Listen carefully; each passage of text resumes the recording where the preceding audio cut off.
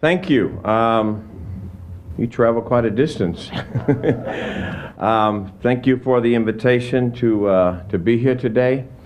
I didn't realize there was going to be a crowd this big, but I'm honored to be here and share with you our talk. We talk about the face of social justice.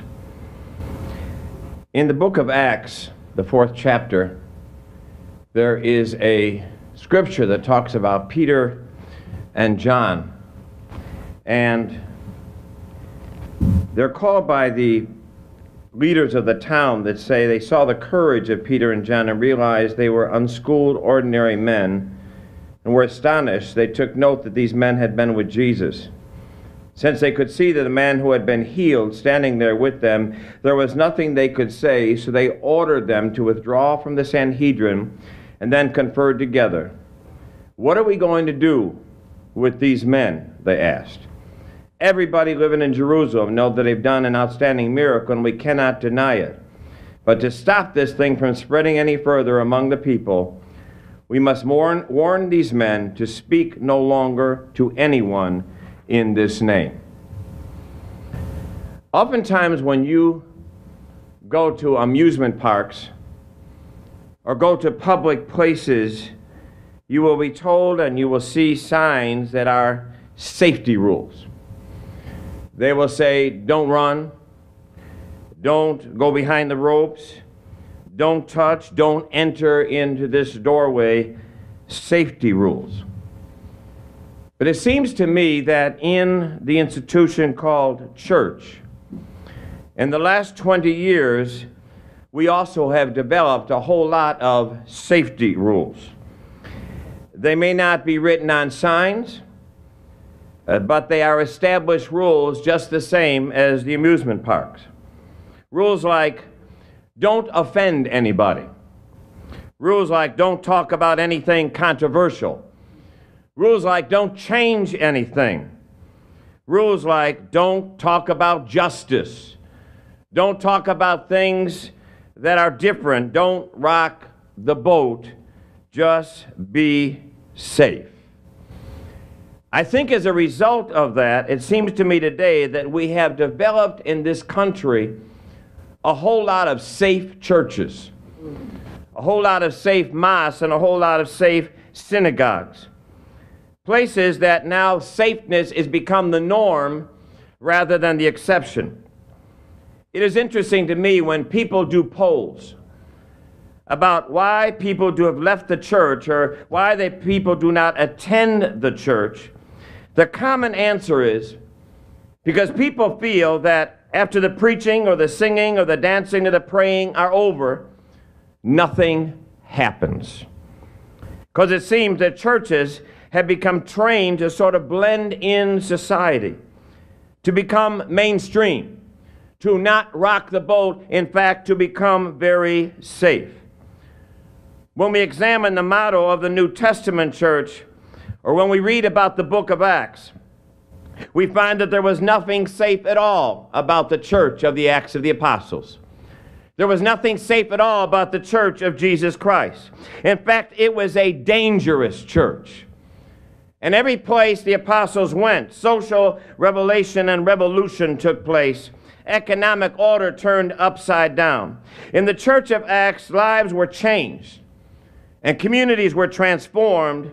God was glorified and justice was always proclaimed. Justice was not an elective of the church. Justice was the bloodstream of the church.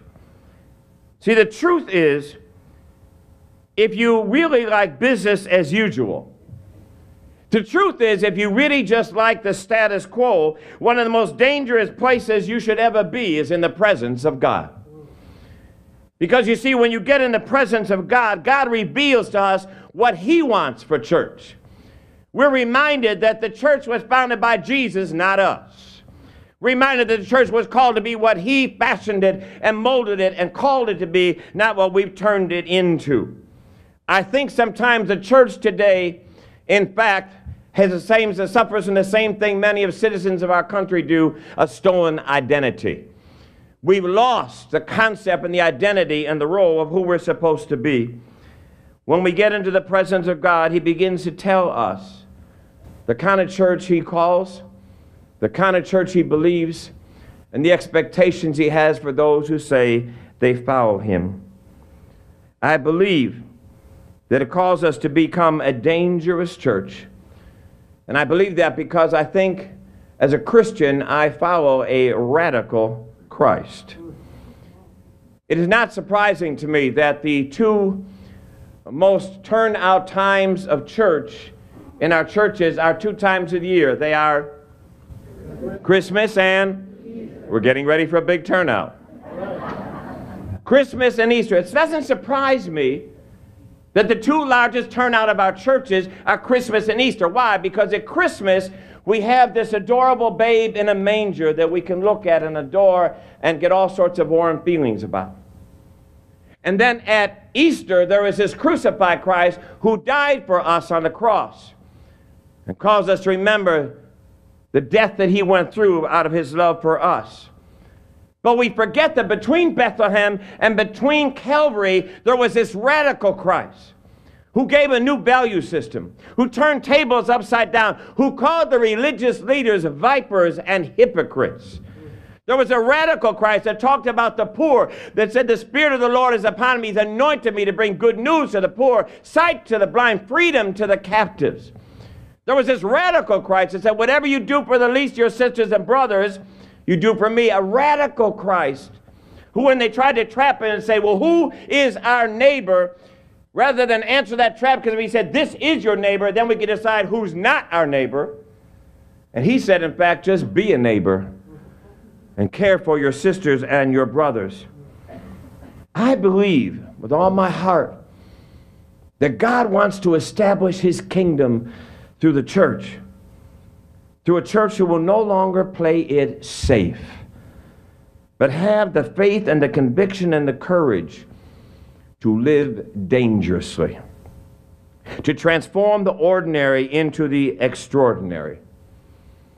Sisters and brothers, on September 6, in 1955, a mother by the name of Mamie Till Mobley, the mother of Emmett Till, remember, who was brutally killed and murdered in Mississippi, chose to be dangerous.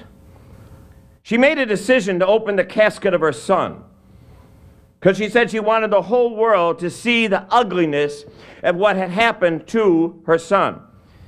She said she did so America could look at itself and come to grasp the evil and the hate that had killed her son. Well, I believe if we are to, as a nation, reach our potential of greatness, I believe if we are a nation going to reach what we were really called to be and say we were founded on, then we're going to have to become a dangerous church.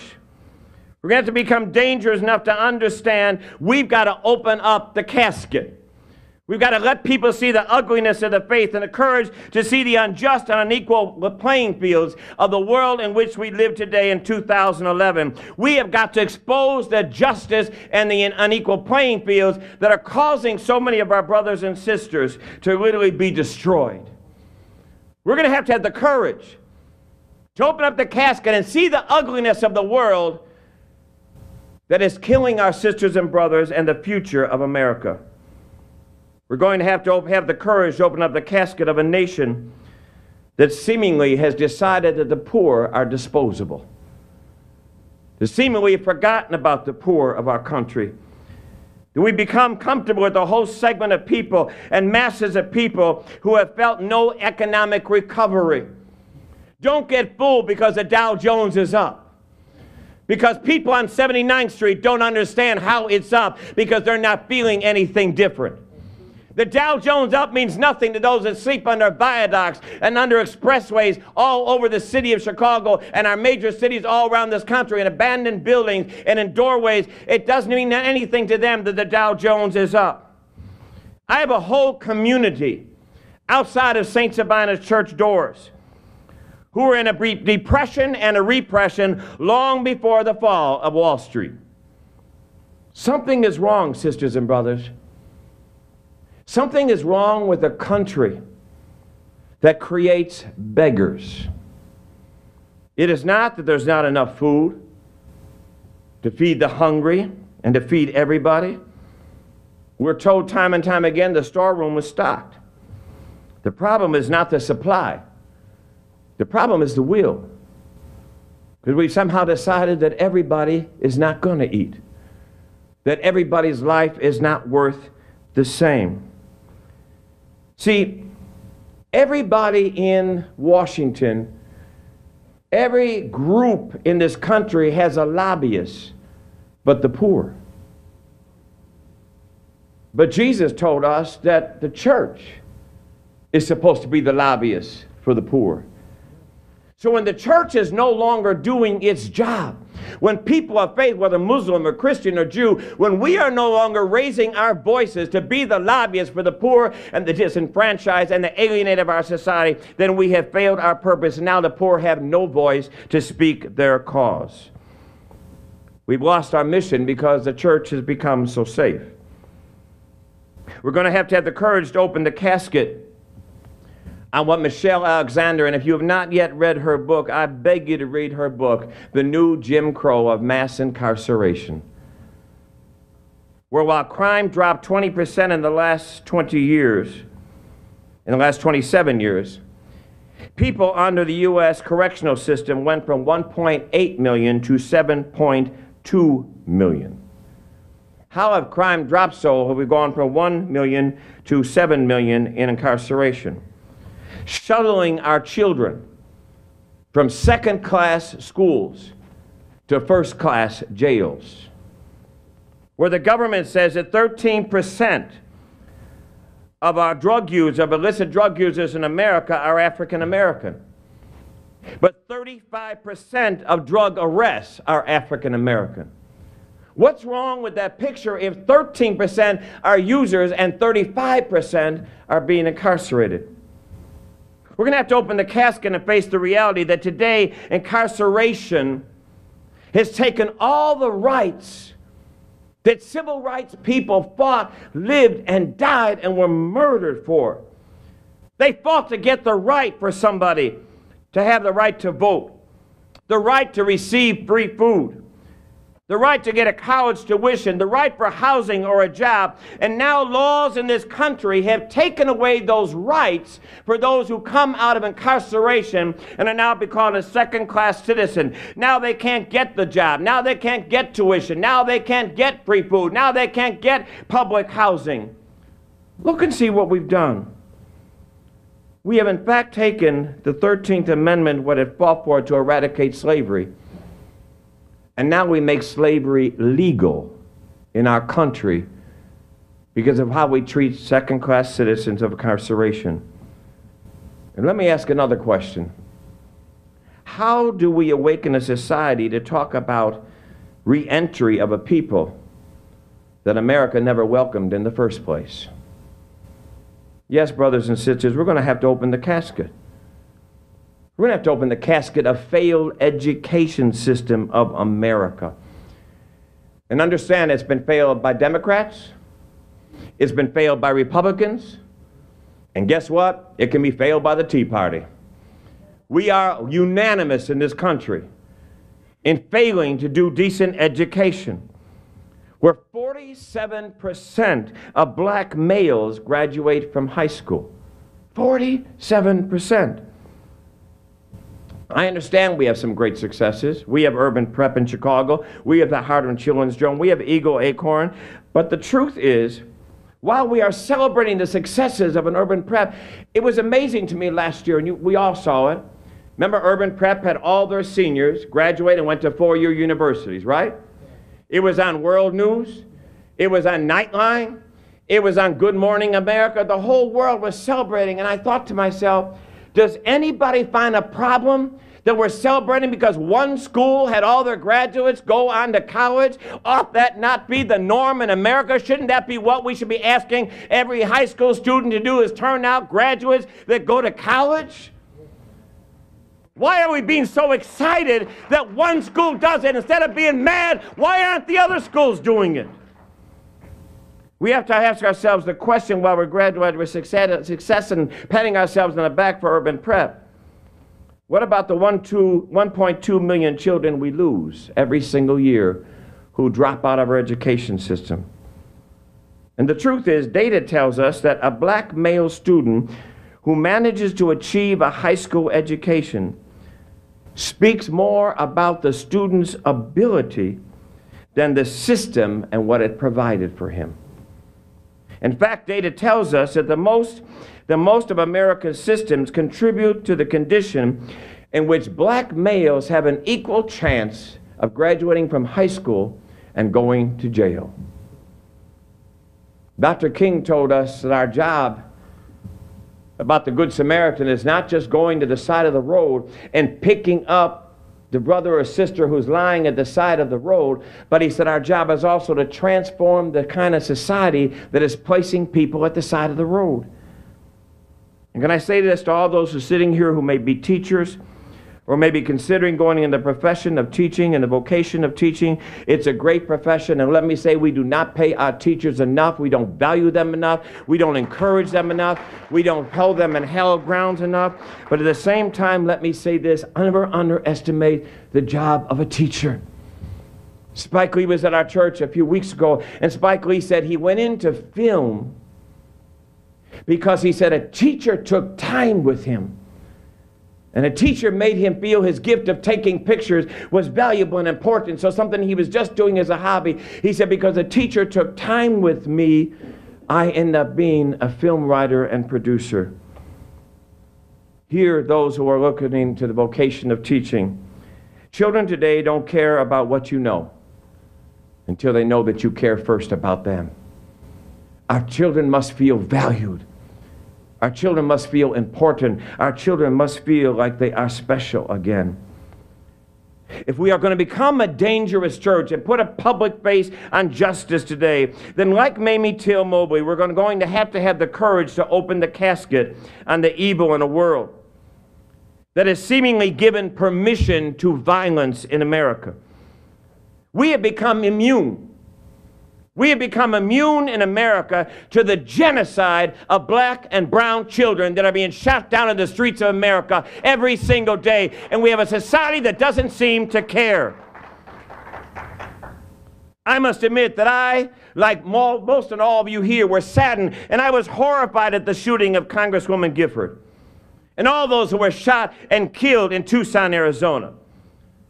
But I was also troubled. I was troubled that while the head of the FBI was sent to Tucson, Arizona to say, find out how this happened, how this person did this, how this person got the gun. The head of the FBI was sent to Tucson, Arizona to find out the roots of the cause of what shot these 19 people. But where is the government responding to black and brown children dying in the Chicago area, in Newark, New Jersey, in Oakland, California, in Philly, in South Central? Are these children not as important as Congresswoman Gifford? Have we put a different value on life? To say a congressperson's life is more valuable than a child. We don't know what that child that got killed yesterday in Chicago had in him or her. We don't know if the cure of cancer, we don't know if the cure of AIDS, we don't know what was in that child, but we have to become just as outraged when children die who are black and brown. And then we still don't have the courage to do anything about the gun industry. It is very difficult, sisters and brothers, for me to tell my community and us to tell communities around the city to break the code of silence, while America has a code of silence about the killing of our children.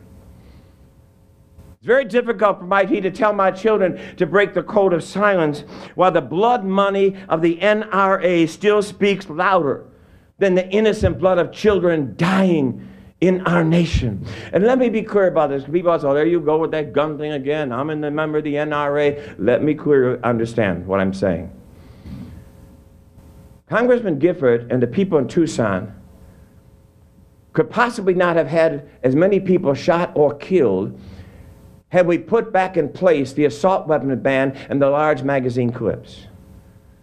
The one that President Clinton put in, that President Bush let die in 2004, and that President Obama said he was going to do when he was running for president. But here we are 2 years later that assault weapons are still allowed to be bought in Chicago. Our country banned assault weapons in Iraq.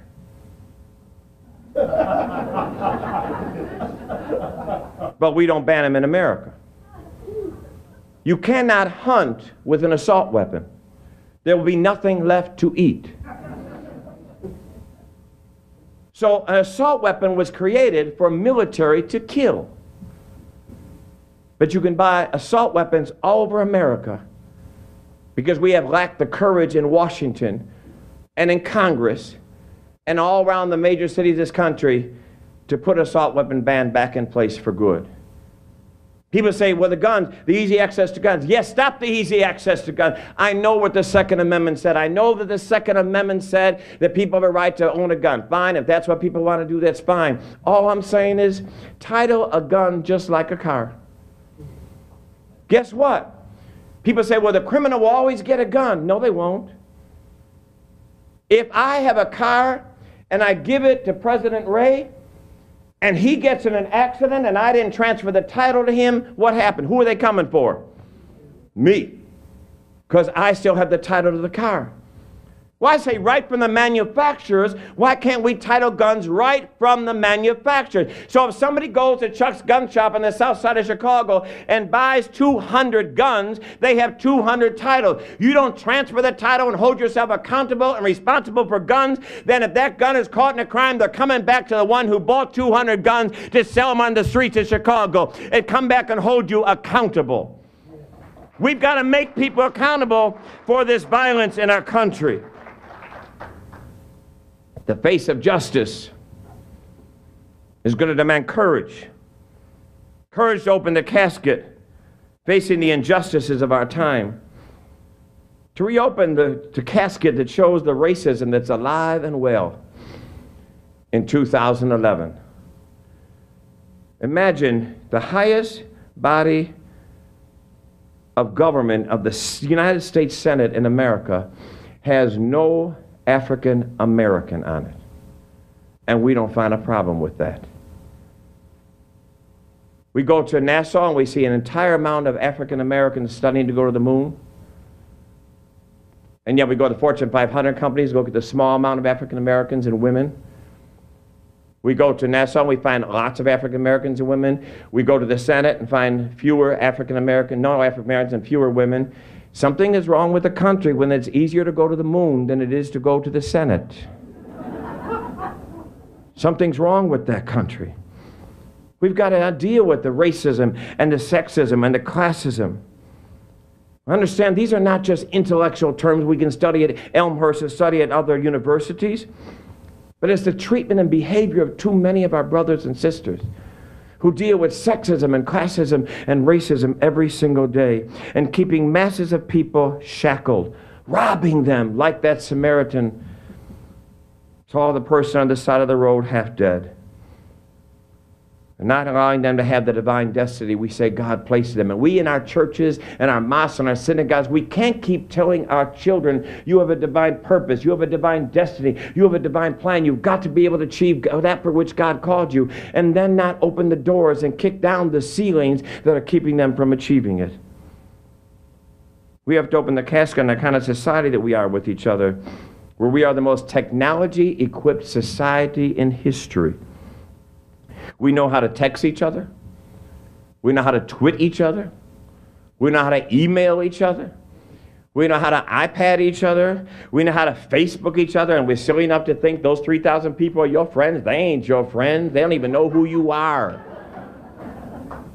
We have all this technology that so much that we can communicate with, but guess what? While we have learned how to communicate, we don't know how to be community anymore. We don't know how to be sisters and brothers. We no longer value looking each other in the eye and talking to each other and understanding the gift of humanity of each other. A kind of humanity where Mahatma Gandhi would bow down and reverence every person he saw to say that I can acknowledge the God in you and you would know the God that's in you. Now we disrespect each other and don't talk to each other and ignore each other, and we'll sit in a restaurant or sit in a car with 4 or 5 other people on a cell phone or a text with somebody across the city and ignore the people right in front of us. We have to understand if we forget how to be community, That in fact that we will be guilty of the chaos Dr. King warned us we would be about if we fail to learn how to be brothers and sisters. Brothers and sisters, we have to have the courage to understand the devastating times that we are in. How dare we, and this is Mike Pfleger now, I never know how to keep my mouth shut. How dare we say that we have gone in with armed forces because of the violence against human beings in Libya, but we don't care about the violence against human beings here in America every single day that are living in fear? How dare we?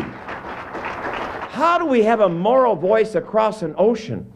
And I'm trying to figure out, if we wanted to do something across an ocean, how come while we were running into Libya, we didn't run into the Sudan, we didn't run into Rwanda, we didn't run into Darfur, we don't run into places where black people are suffering everyday violence?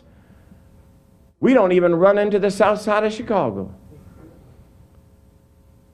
But we can say it's immoral what's happening to people across an ocean.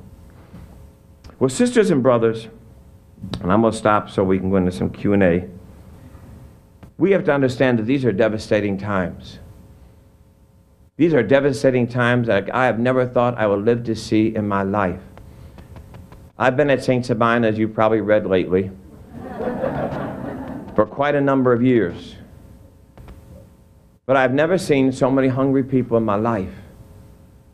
I never saw so many grandmothers and grandfathers and single mothers standing in line in the cold saying, "Can you just give me something to eat?"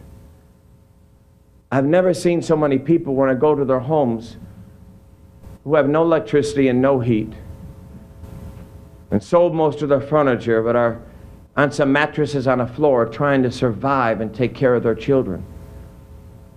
I've never seen so many people unemployed and saying, "Just give me a job, I'll do anything. Just let me take care of my family." I've never seen so many children afraid to go to and from school. Do we understand in America that the new landmarks of urban America are becoming yellow police tape and balloons and teddy bears where people have been shot and killed? Our people come back from war, and we have an entire amount of post-traumatic stress help and aid for people who come back from a war zone. But a child gets shot or killed in Chicago, and all the classmates and all the school get a one-day crisis counselor, and you're supposed to be all right. But you got to go by every day the locker where he used to have a locker. You got to buy the desk where she used to sit. You got to remember that in your class pictures every year, the 3 and 4 and 5 and 6 students that are no longer in your class picture because they were killed. We don't understand that our children are living in post-traumatic stress every single day from Newark until Oakland, trying to survive a violent society. And we tell them, study hard in school. Well, how do you study when you're afraid to come to school? You have poor education in school. And then you're afraid to come home from school. I remember a day when they used to say, "Father Mike, would you pray for me? I got a test Friday." And now I have children asking me, "Father Mike, would you pray I don't get killed this school year?" Something's real wrong about that. Something's wrong about a society that has turned into a place where our children are afraid to go to school. But let me close saying this to you. Indeed, these are devastating times.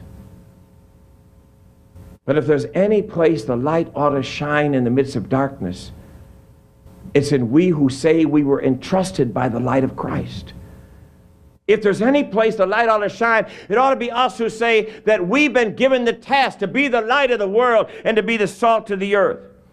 The truth of the matter is, this time with all this devastation and all these problems and unemployment and violence and racism and sexism, this ought to be the church's finest hour ever to shine in this country and give people hope. Give people reason to believe again and fight again. To understand that our faith is not just something to help us endure, but our faith is to call us to fight against every Pharaoh wherever they raise their head and let the people be free. Brothers and sisters, the kingdom of God has been held hostage too long by preachers and priests, by rabbis and imams who have tried to become too safe. I said to a pastor I was speaking at down in Atlanta a few weeks ago, I said, isn't it sad? You know when you hear about the church with all the violence in the world?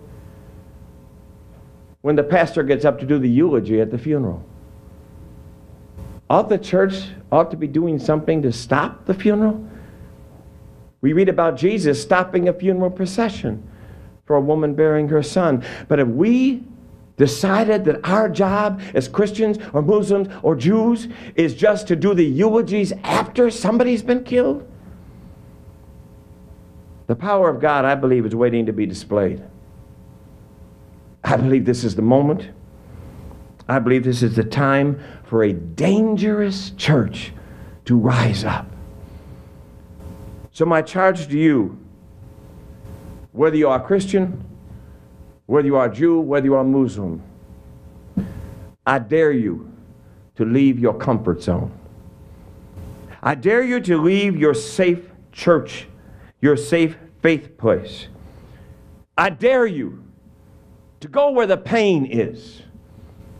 Don't just send a check. Don't just pray for them in church. Go where the pain is and feel it and see the anguish and see the tears and see the hurt. Go where injustice is.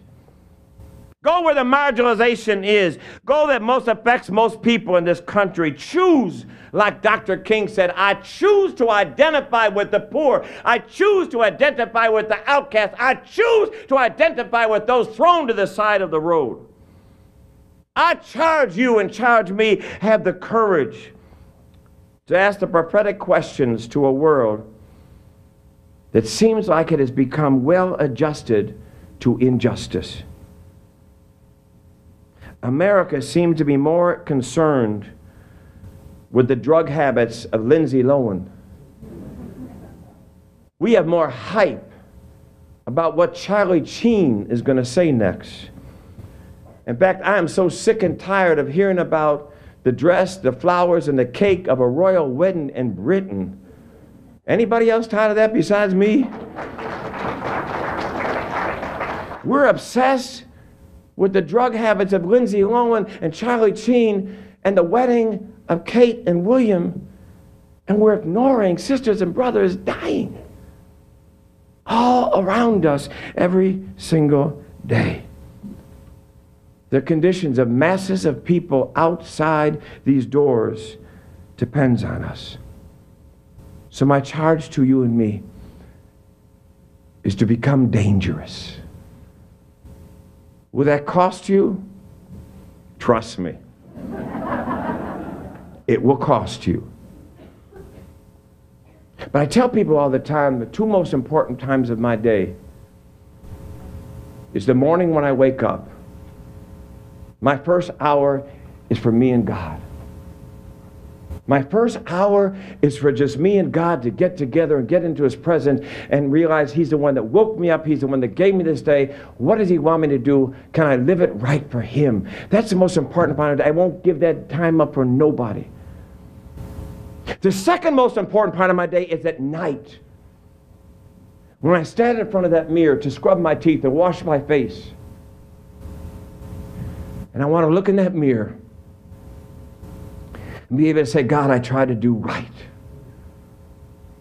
And I want to be able to look at myself and say, you didn't sell out. You didn't compromise what you believe, no matter the cost, no matter who liked you or didn't. I see we've grown up in these crazy books. I'm okay, you're okay. How to win friends, influence people. Forget all that. Because if you're going to be dangerous, people are going to hate you. If you're going to be dangerous, people are not going to like you. If you're going to be dangerous, some people will plot on you and lie about you. But at the end of the day, who the hell cares what people think of you? At the end of the day, is it really important what people think of us or what the God who's going to judge us thinks of us? Do we want people to say, hey, you're great? Or do we want God to say he's well pleased in who we become in him? So brothers and sisters, I charge you like Peter and John, let the forgotten and the disenfranchised know somebody cares about them. I beg you, be an unpaid lobbyist for the poor. Be an unpaid lobbyist for the hurting, for those suffering from racism and materialism and militarism and sexism and classism. Be an unpaid lobbyist for those who feel like nobody even cares they live or die. Like Peter and John, I dare you, make the system nervous. Like Peter and John, dare to come in and ask the questions about a country that seemingly has lost its conscience. I dare you, like Mary of Bethany, who went in the room and broke open her alabaster jar, and the Bible says she changed the atmosphere. I dare you to change the atmosphere wherever you are, in your workplace, in the marketplace, on your block, in your home with your friends. Change the atmosphere. When you walk in the room, let the devil get mad. Change where you're at and make it and demand it to be a place of justice and a place of peace. Justice is the public face of love. You cannot say that you love the God whom you do not see and not love your sisters and brothers whom you see every day. If you love, then you must fight for justice. Last couple of weeks ago, somebody said to me, Pfleger, don't you ever get tired? Don't you ever get disgusted and feel like giving up? I said, oh, absolutely. Last 2 weeks more than ever. But you know what? Because I know God, I am a prisoner of hope. Because the only way to give up is if God resigns from being God. The only reason to quit if God says it's too hard for him. The Bible tells us he's already won the battle. He's just looking for some soldiers to go out and fight it. Sisters and brothers, I dare you, don't give up, don't quit, don't get disgusted, don't get comfortable, don't fit in society, don't become what you used to say was wrong. A couple of months ago, I got a whole lot of hope. I was watching one day on TV like all of us, and I saw what was going on in Egypt. And I saw people rising up and saying they want a new day for Egypt. And I couldn't help but think that maybe the drums that beat in Africa and in the South, maybe the drums that beat in the civil rights movement, maybe the drums that beat through Malcolm and Medgar, and maybe the drums that made Rosa and made Mamie Till Mobley and all those great people, maybe the drums that made Oscar Romero speak like he spoke, maybe the drums that made Cesar Chavez and Doris Huerta become who they are, maybe the drums that caused Dorothy Day and Mother Teresa to care about the least, maybe those drums are still beating. We just haven't heard them being beaten by enough people. So I leave you with the words of one of the greatest theologians I think that ever lived, Sam Cooke. He said, it's been a long time coming, but I do know that I know that I know change will come, and you must be the ones to bring it. God bless you.